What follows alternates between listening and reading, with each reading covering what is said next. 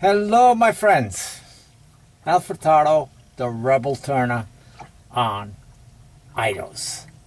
Idos, if you don't know, is a sailing catamaran that we actually live in. So my quarters to turn are basically a closet. It's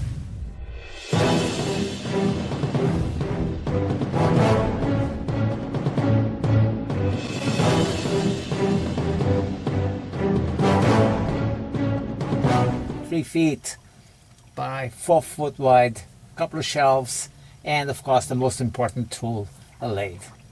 Those of you who don't know who I am, well, I've been turning for quite some time, but I've taken some time off since I moved on the boat. I've done a couple of small turnings over here, but turning has not been my priority. And I know you friends, you guys who have watched me over the years, really want me to do some sort of turning. On this turning, I'm going to do something fairly small, but a signature piece from the Rebel Turner, which is the droop over bowl. Let's get started, and I'll continue talking as I'm turning. So anyway, this particular piece of wood is a piece of red cedar.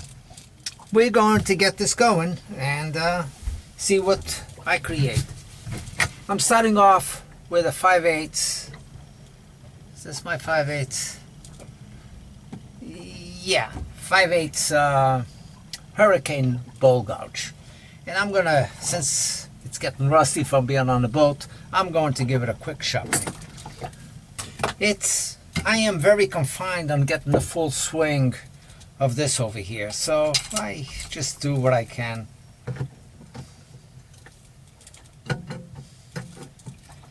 Basically, the key to sharpening a tool is consistency. If you're consistent, then you can get the job done.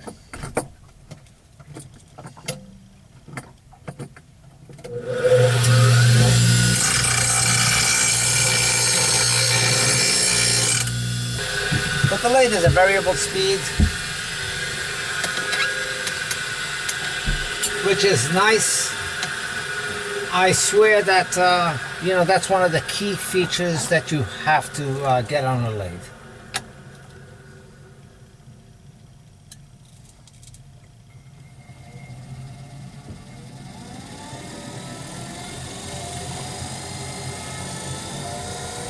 It's a fairly light piece. I'm going 700, 800 RPM. Going to go in there, approach it slowly until I start working away at this.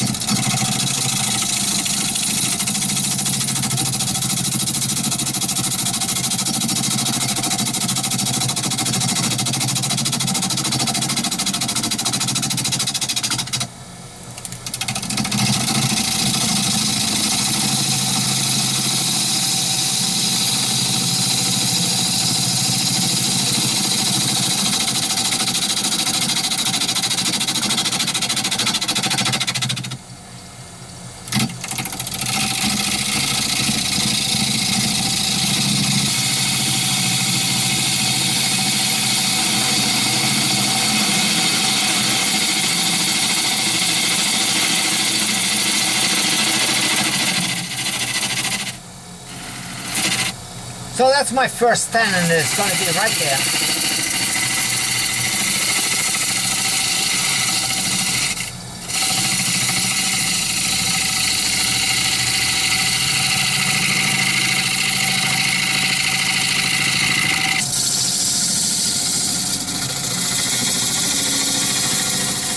Eventually, a lot of this is going to be cut off because that's going to be the mouth of the piece. But at this point, I'm not going to work that at all. So what I will do is create a tenon on the opposite side over here. But I can take a lot of this off that I'm not going to need.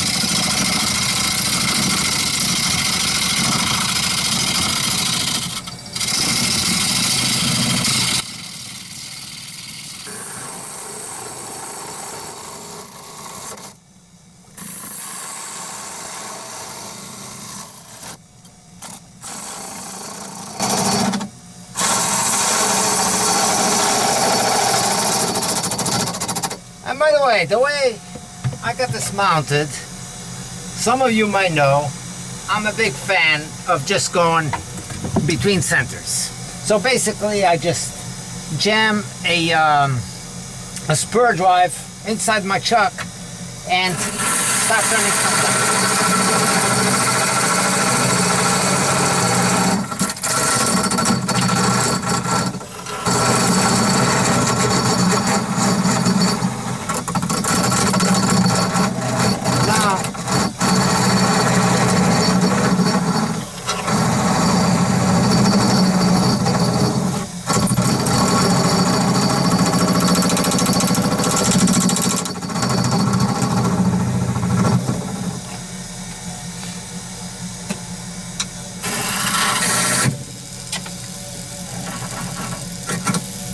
Okay, I just lost the grip on my spur drive because I'm fairly thin over there and I'm just grabbing the center of that. This will be cleaned up. This will come down slightly after, and I have to turn a little bit more on the foot. But for now, I want to turn it around because I don't have any room to come from the back side with my setup to undermine this. So from here, I'll be able to work it a little bit better. So spin it. Spin it around. I have the tenon on both sides. And by the way, that's how I mount. I basically just put this inside, lock it up. Rather than face plates, I don't use face plates, even though I have them. But I try making things as easy as possible. That's my motto. It's not necessarily what everybody else does. It's, you know, am I safe with it? Am I okay? Do I need to do anything else with it? So let me see how true I am. And that's actually not bad. It's not bad. I can work with that.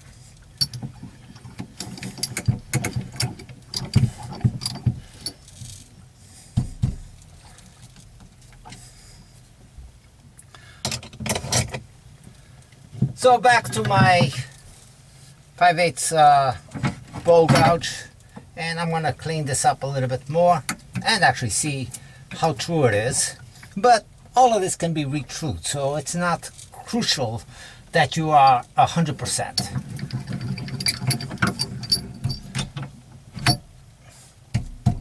Sneak up the tailstock a little bit more because I always work with the tailstock as long as I can. I'm never in a rush to get rid of that.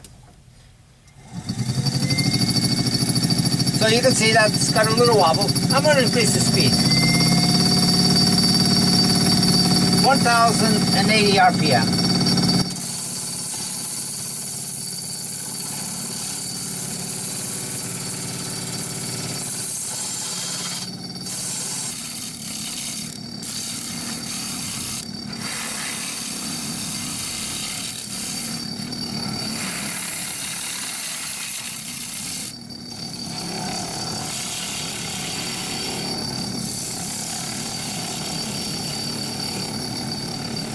Sometimes as I'm turning, I'm looking at shapes that are being developed at that time, and it's like, oh, I like that, and I will leave some detail of that over there until I decide later on. It's like, no, I don't want it.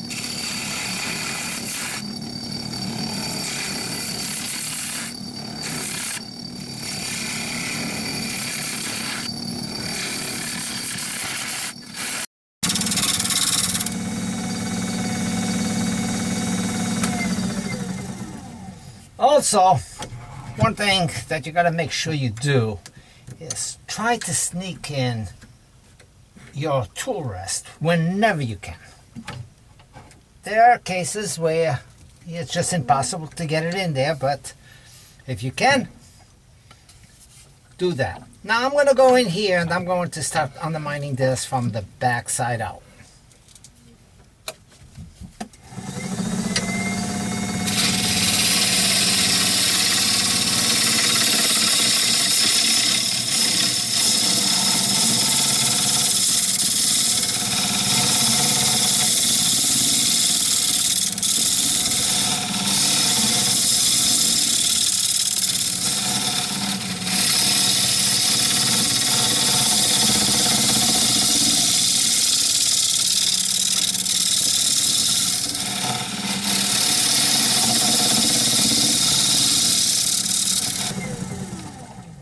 This right here is the hardest part of all of this, is this undermining.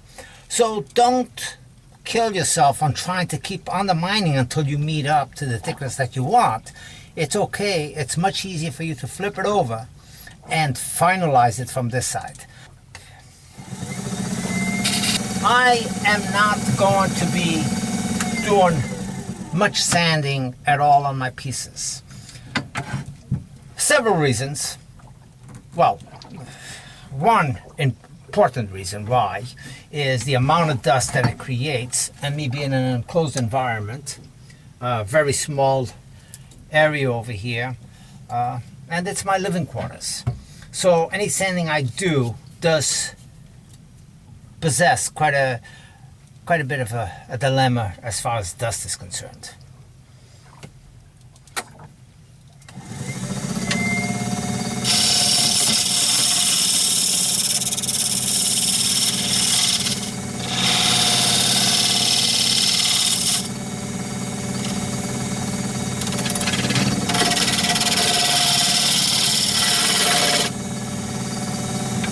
Let me refine that foot again, slightly.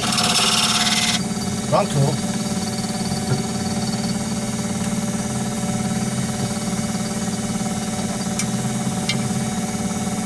Diamond tool.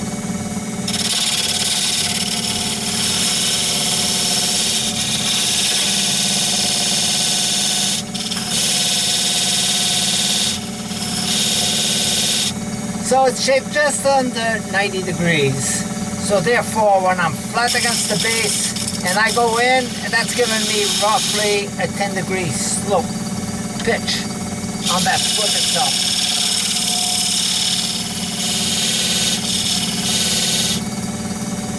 And that's pretty good.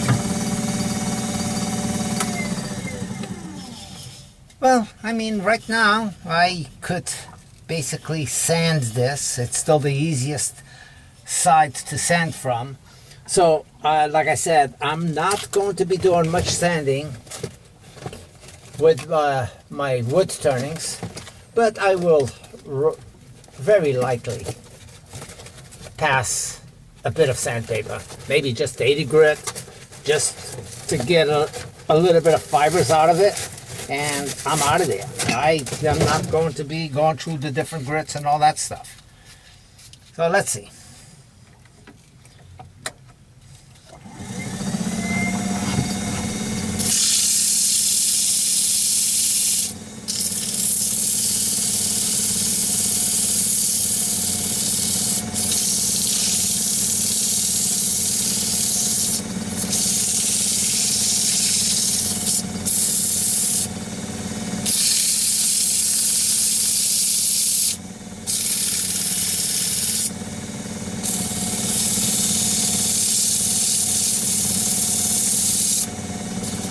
Now, one thing that I will do is I will pass a very fine grit after this to make sure that I can get a finish on this. But with 80 grit, right now, I'm happy with the results. Time to flip it over again and finalize the top. Then this part, I will do this one more time and get rid of that, but it will be on a different setup. So what I'm going to say right now, I know that sometimes it's not possible, but whenever you know that you got to flip something over, think about the size of the mouth, the opening, whatever it is over here, whether if it's going to work over your whole jaws or your, something, or you're going to have to make a jam chuck for it one way or the other. So I'm going to, on this particular case, because of the size of the jaws, I'm going to make it where I can have it like a recess on the mouth and be able to open up the jaws on expansion right around here, which is basically the size that I think I'm going to end up being.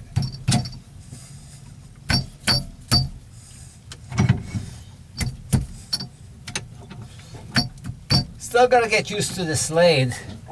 It's different from mine. It feels different on how you're moving things and so on and so forth from my old one. I miss my shop. I miss my ability to go in there and really do some serious wood turning. But you know, you can turn with whatever you got or whatever size shop you have. You don't be thinking that to get to wood turning you have to have this, you have to have that. I am limited on just about everything you can imagine. And I'm going to speed it up now even a little bit more. It's balanced. It's at top speed with the belt configuration that I got, which is 1150 RPM.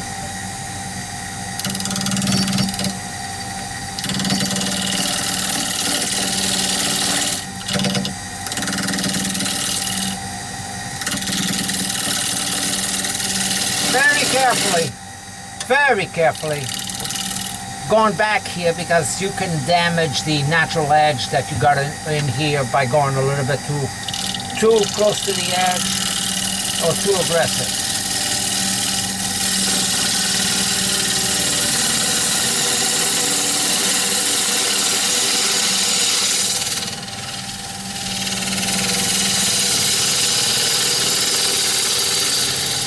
And that's about the size of the mouth that I'm going to be making on this.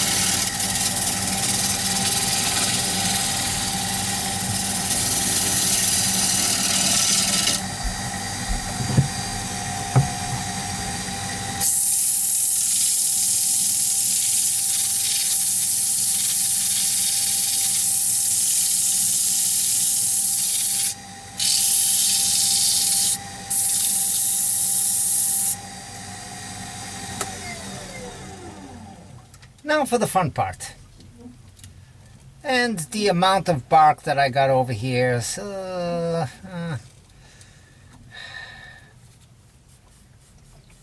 could take off a little bit more in here. I want to be a little bit thinner on this bark area. And I still missed. I still have a part over here that's flat, which to me, that's not acceptable. It's not planned. I would flip it back up and still take this part. I don't know if you can see this, but this has got a little bit of wood over here rather than just the fibers of the bark. I got that there and here.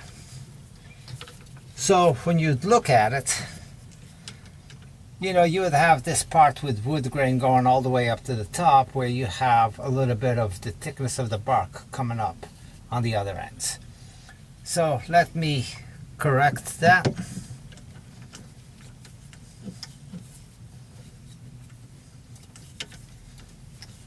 And I can recenter it right in there before tightening it up and see if I'm true, which I am.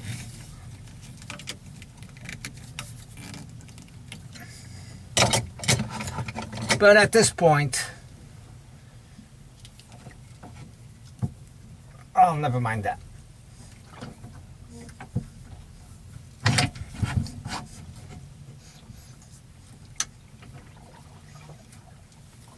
I just need to pull away on this a little bit.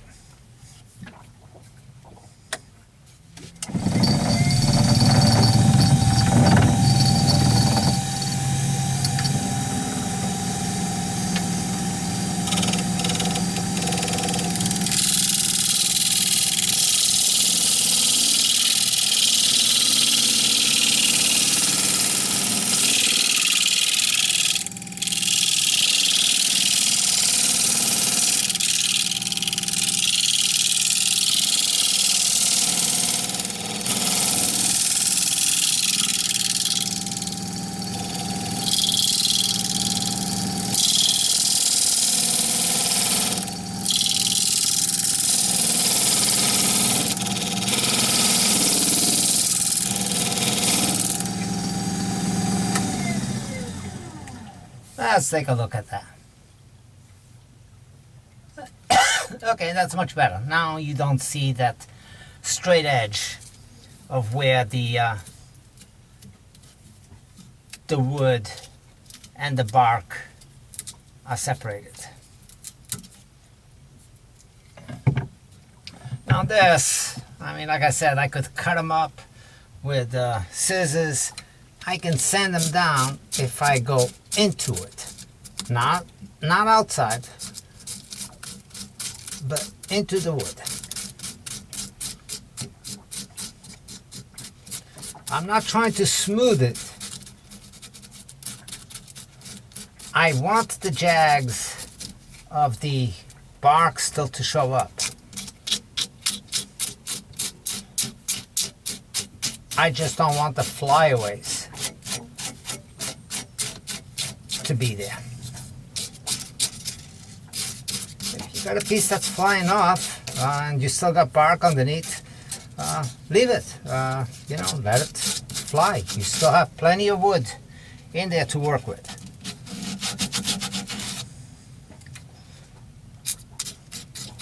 That's pretty much.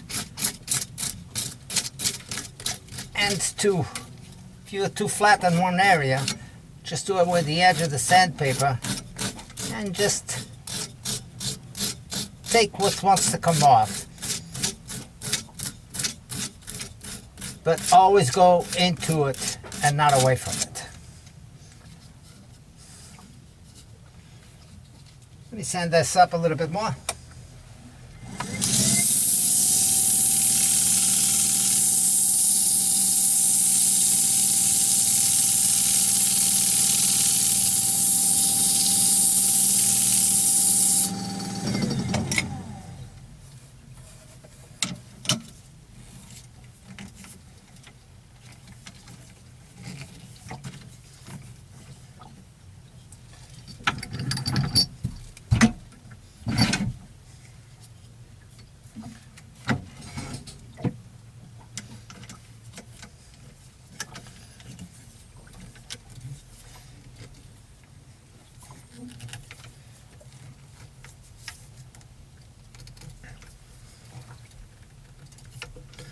Now I chose the orientation that I put this piece on because I wanted to make sure that I didn't end up too cylindrical, and I thought that this knot, I wasn't sure I was going to be able to still hold it, but that it would give me a nice highlighted feature on this piece. So that's why I did it that way. So with the tailstock out of the way, so I can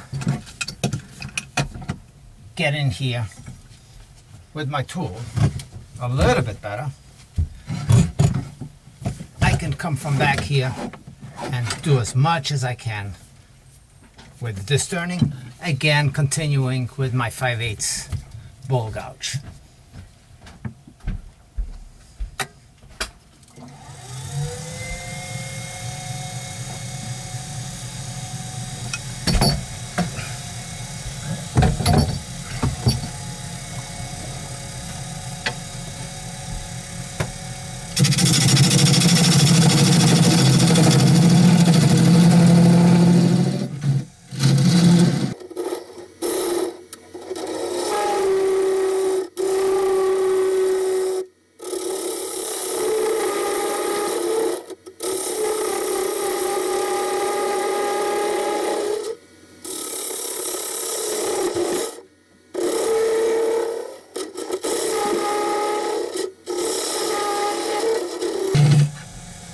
Now, if you want to make things a little easier, and if you have a drill chuck with a good sized drill bit, keep it on your headstock or your tailstock and go in there and you can mine it. And I want to make a point on that.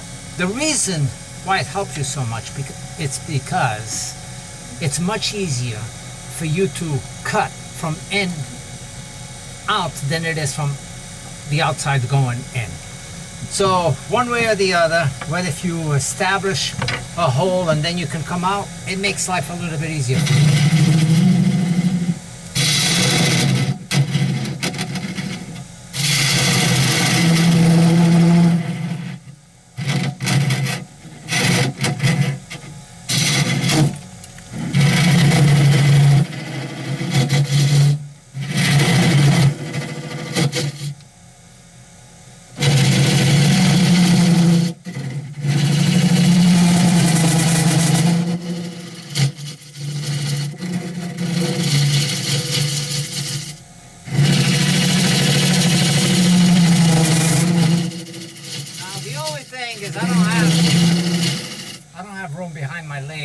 where I can swing my arm out that way. So in that case, I'm actually going to go in reverse.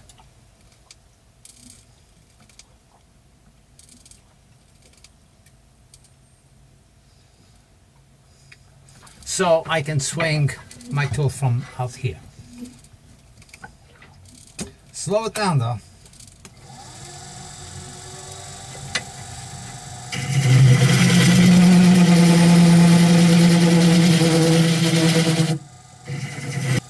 I'm going to see if I can use my gooseneck tool and come in from inside out.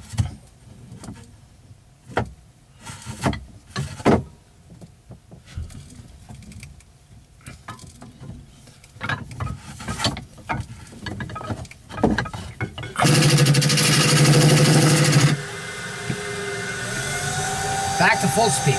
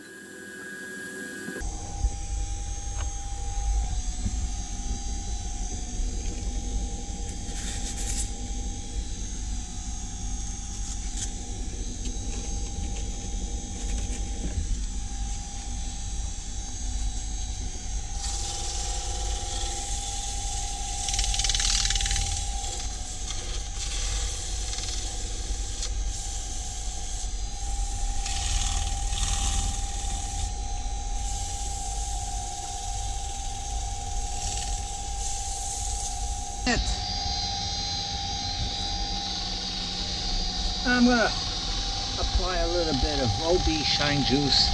I'm not going to super buff. I'm not going to do anything with this other than some old OB shine juice that I still have in the shop in here. It's a little bit on the thick side. It needed to be thinned down with some denatured alcohol, or actually I need to make a new batch of this. So next time I come down here I will do that, but for now I'm just going to utilize this.